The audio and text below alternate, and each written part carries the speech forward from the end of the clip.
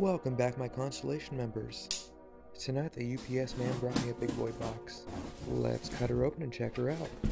This was not easy to get my hands on, guys. Also, there should have been a sticker set that came with this bundle, but yeah.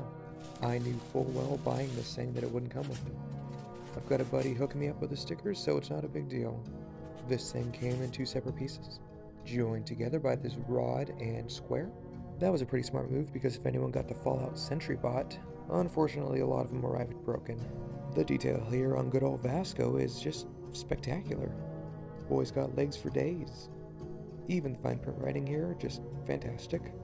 Cable spool, eye, oh my god, it's great. Tubes wiggle a little bit, but they're flexible. Vasco, buddy old pal, you don't have a bad angle. I love every inch of you. I just can't get over this eyepiece, it looks fantastic.